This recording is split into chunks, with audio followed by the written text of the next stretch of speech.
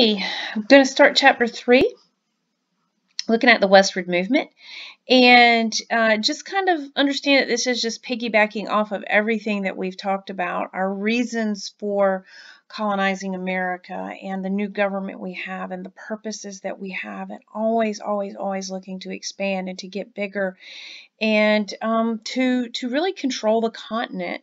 And you can see a lot of the same themes from chapter 1, those reasons for expansion specifically, as we move further. And also, the idea that we're going to move beyond the Appalachians, kind of that anger at the proclamation line of 1763 from the British. So let's get going. We're looking at early expansion. When we ended chapter 2, we kind of got to Jefferson's administration, and here we're going to kind of take off further from Jefferson's administration. But at that point, when he becomes president, what we're looking at is we already have new states from as early as Washington's administration, Kentucky and Tennessee. And Ohio is going to join in 1803. And you can see here that the United States is growing. We are filling in this territory that we gained from the British when we won the American Revolution. And this is the territory right here that we took in the Treaty of Paris of 1783. We're already beginning to organize all of this up here. And remember, we talked about the Northwest Ordinance and the Land Ordinance of 1785 and 87. And there you have, this is the territory that's going to be developed during that time. But we still have some unorganized territory right here, and there's the Mississippi Territory. So we're growing. You'll notice what we don't have is in gray. At this point, we do not still control Florida, but that's going to come.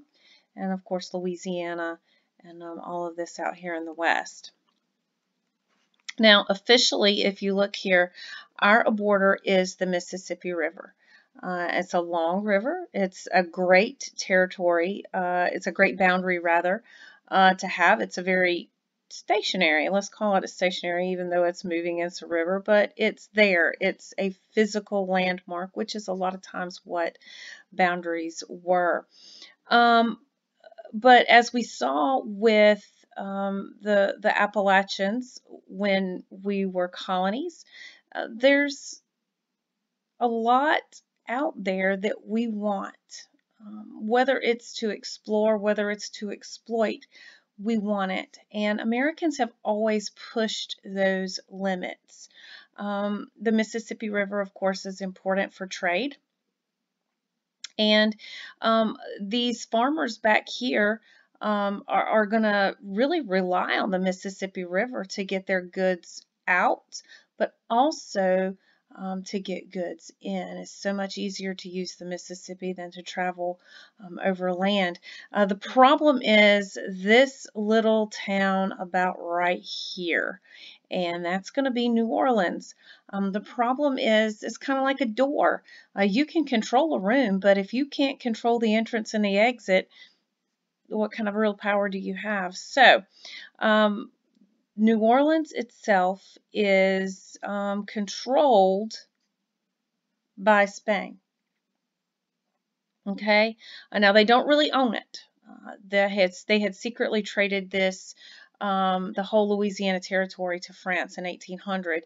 So they don't really own it, but they do control it. Okay, and that's fine as long as they are letting us use it. But of course, nothing ever is as easy as that, is it? And of course, in 1802, since we brought it up, Spain is going to close the port of New Orleans to American shipping. And again, if we look back, New Orleans is so important to the Mississippi River, to control of that river, and that is a major point of exit for our goods from the west. So, in addition to closing the port of New Orleans, we also have Napoleon Bonaparte, who is, the little madman from France. He is an emperor at this point, and he wants to control the world. He is willing to start in Europe. and he does a good job in trying to take it.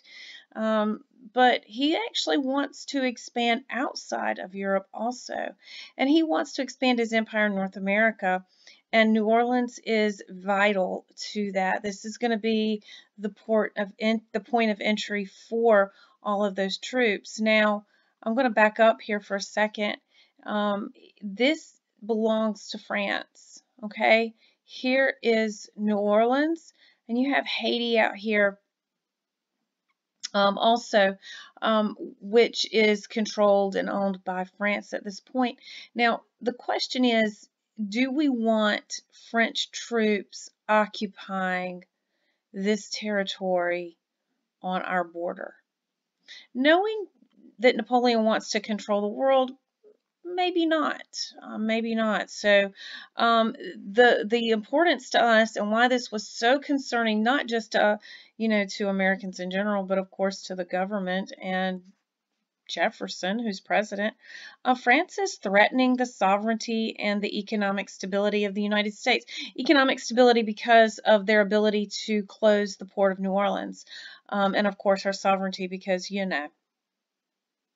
big, massive army possibly occupying the territory to our west. So this is concerning to us. So Jefferson's going to send Robert Livingston and James Monroe to meet with the French minister Talleyrand, and they're going to discuss buying the territory of New Orleans. Now, James Monroe as a Secretary of State, and Jefferson, remember, had been Secretary of State under Washington. I'm going to point this out because this is going to get into that jumping off point, what we consider, if you want to be president, what do you need to do next? And it's not important for right here, but I'll be talking about it in a little while when I get to Andrew Jackson. But Jefferson is interested in buying just New Orleans. That's all he wants is New Orleans. He wants the city so he can control, so the United States can control the Mississippi River. All right.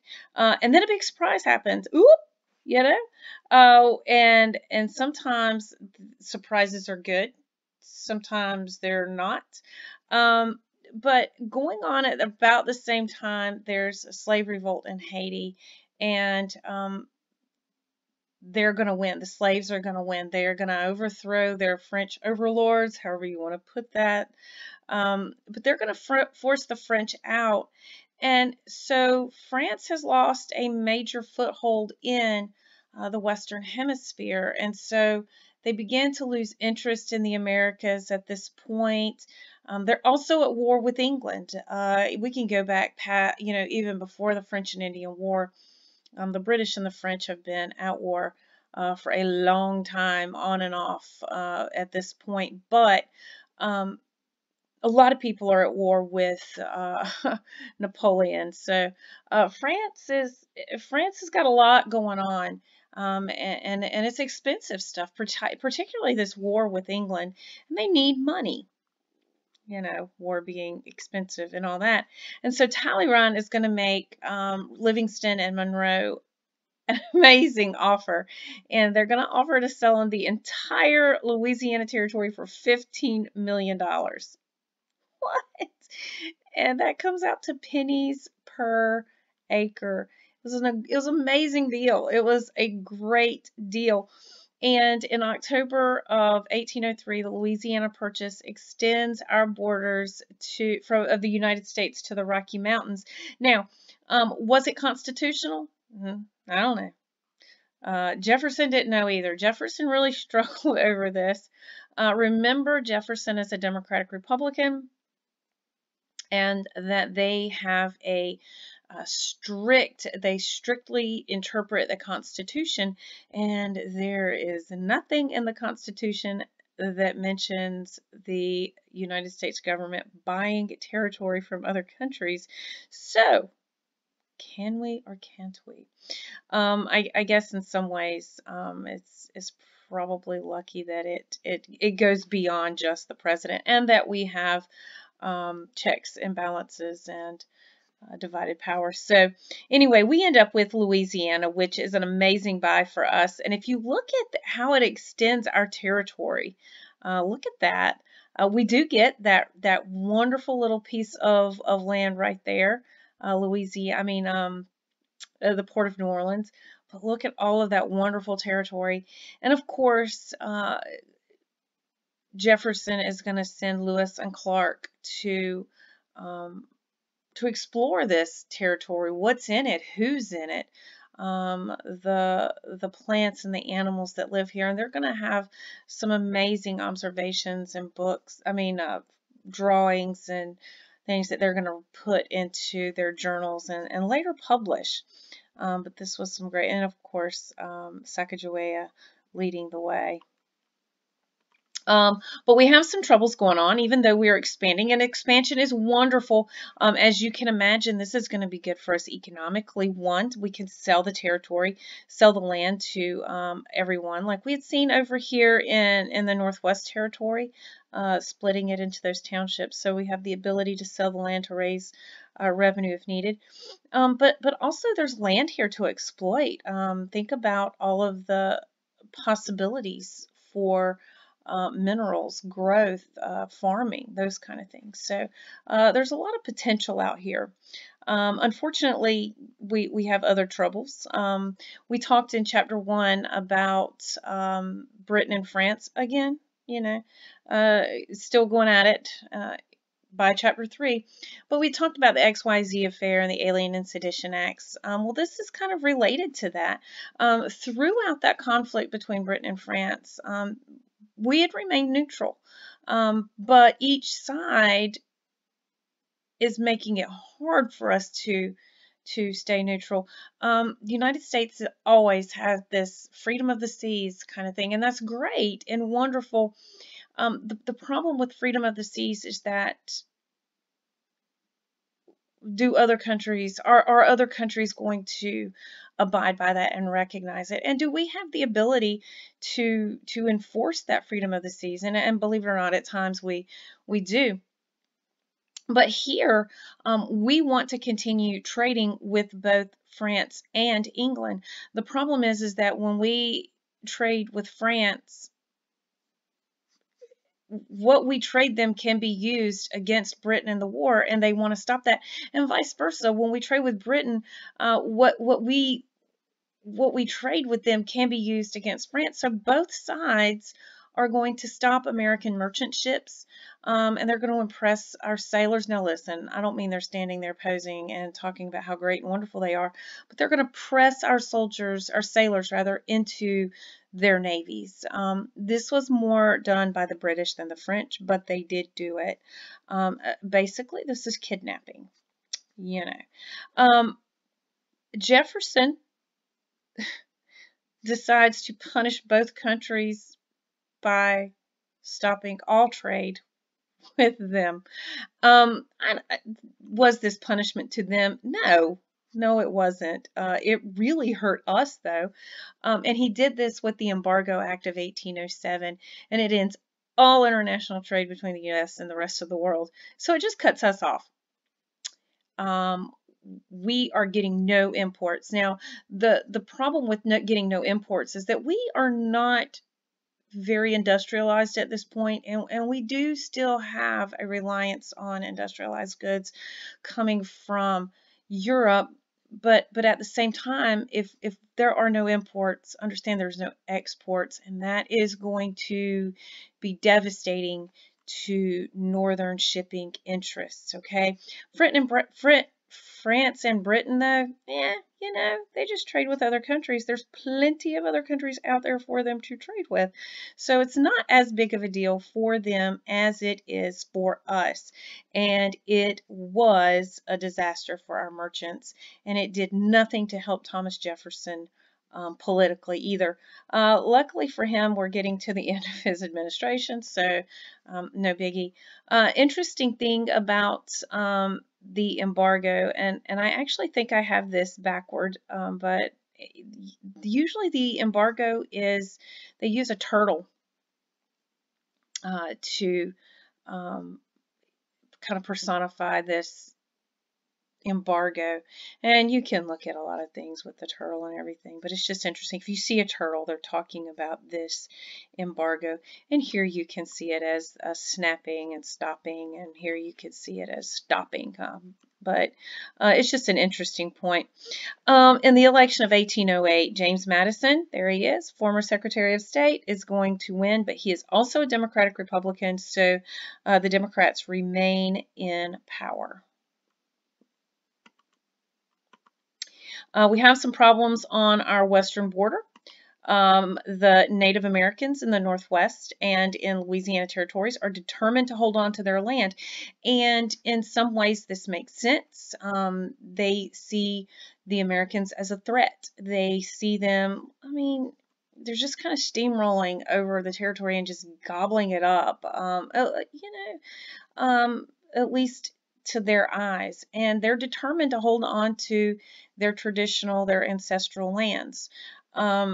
They're led by Tecumseh, and he was supported by Great Britain. Now, this is going to put us in conflict with Great Britain also, okay? So we have Great Britain. Now, remember, they're up in Canada. We have Great Britain supporting the Native Americans in their fight against the United States. So again, we still see some conflict with Britain here, even though they're kind of doing this by proxy. William Henry Harrison, for future President of the United States at the time, is the governor of the Indiana Territory.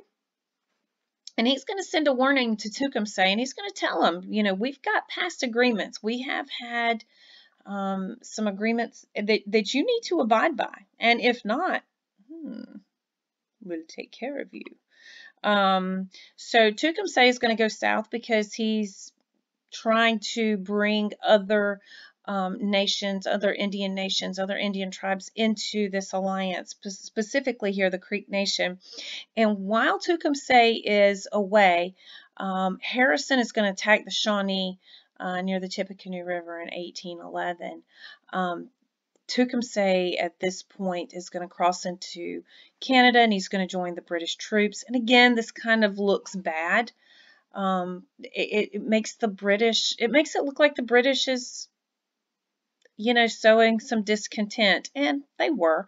But this is going to kind of lead Americans to begin to call for war against Britain again. Now, can we do it? Do we need to fight Britain? I don't know if we need to fight Britain again. Could they defeat us? Probably. They're still stronger than we are, even though we beat them once. But this is an odd war. But anyway, I'm getting ahead of myself a little bit. You've got these war hawks, and we do tend to, even today, call people who support war hawks and those who support peace doves. But these war hawks began to call for war with Britain again, and there's three reasons here that we need to know. One, the impressment of our sailors. You're stopping our ships and taking our cargo, but you're taking our sailors. There's also this, again, land. We want Canada. We just want Canada. Land is money. Land is power. And so Canada, there's a lot of it. And they do have a lot of natural resources, timber, things like that. So it would be an acquisition that would make us wealthier. Also, you see, and they're blaming the British for inciting Native American unrest on the frontier, and there's a lot of truth to that. So for the first time ever, Congress is going to declare war against Britain on June 18th, 1812, and we are off to war. Now, I've got a lot of this, this is in your notes, guides. I'm not really going to read this, but I'm just going to kind of go through and just give you a little bit of what's going on here. I don't want to go too in depth here because you don't really need to know all about the war, more of the consequences and things like that, okay? So we want to invade Canada because, we want Canada, so we need to take it because they're just not going to give it to us. But the British and the Native Americans are going to seize Detroit. Britain controls Lake Erie, which is in between us and them. So Commodore Perry is ordered to seize Lake Erie. Now, I love this about Commodore Perry, and of course, he becomes a massive national American hero. His ship is going to be destroyed. The British are going to destroy his ship, and then the British are going to surrender to him. I don't know how that works. I don't know how he did it. It's a great thing to look up if you're interested in finding that out. But this is going to pave the way for us to invade Canada. And like I said, Perry is a huge national hero because of this. Here's William Henry Harrison again. He's going to defeat the British at the Battle of the Thames. And Tecumseh is going to be killed here. Andrew Jackson, another future president, is going to defeat the Creek Nation at the Battle of Horseshoe Bend. And they're going to give up even more land with the Treaty of Fort Jackson. The American troops are going to be defeated at the Battle of Bladensburg. And this is going to allow the British to sail into Chesapeake Bay. Now, here's where things become interesting. Because this slide right here is kind of just, again, you have it. But there's just a lot of interesting things going on here because the Chesapeake Bay is going to lead them into the Washington, D.C. area. And they're going to invade Washington, D.C. And they're going to burn the Capitol building and the White House. And one of the great stories that comes out of this is the First Lady, Dolly Madison, as the White House is burning. Most people will tell you if your house is on fire, get out. But this is the White House, and so the house is burning down, and she's running to get the portrait of George Washington, and she's carrying a portrait and trying to save stuff as the house burns down around her. She did save it, and she was okay. She did not die in this. The British are going to continue up the Chesapeake Bay, up the Chesapeake rather, into Baltimore, and they want to capture Fort McHenry. There's a battle here in September, but the British eventually are going to surrender here because the Americans refused to surrender. Do you see what I'm saying there? The Americans didn't beat them. The Americans just refused to give up. And the British just kind of like, well, whatever. I guess we'll go home. This is also the battle in which Francis Scott Key wrote the Star-Spangled Banner. He was there and he saw it all through the night. The British are bombarding the Americans and they're just getting pounded. And when he woke up the next day, he looked out and there's the flag.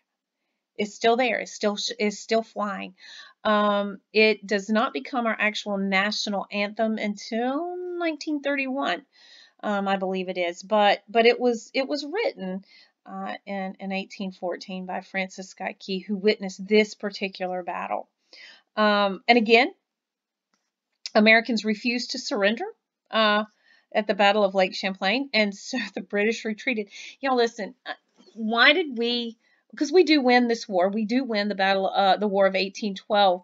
And it really comes down to, if you look at a lot of this going on here, and even getting back to Commodore Perry, we really win because the British aren't trying overly hard.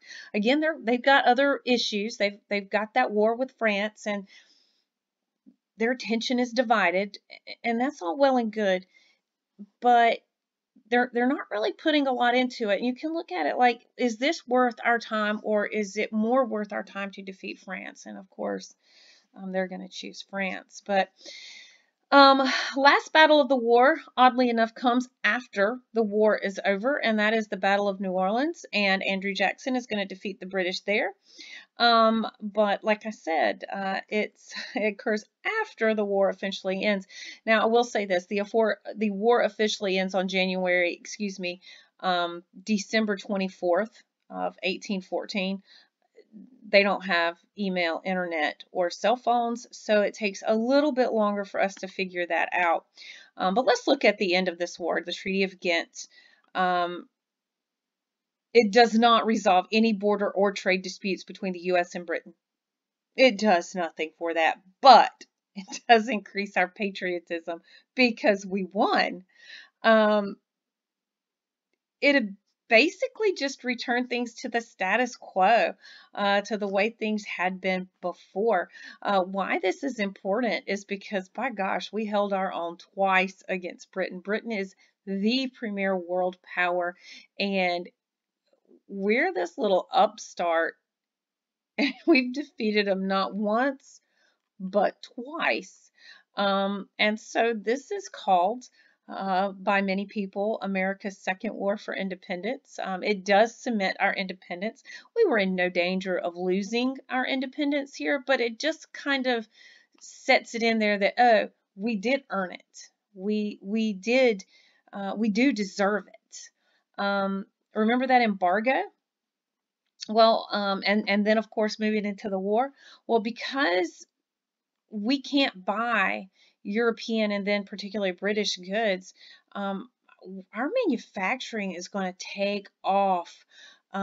We need to make it ourselves, and so our manufacturers in the north, because this is where our manufacturing is located, they're going to begin to profit and they're going to begin to grow. And so we see, the North already had trade and commerce, and now they're going to move that into manufacturing, and they're going to become very wealthy during this time.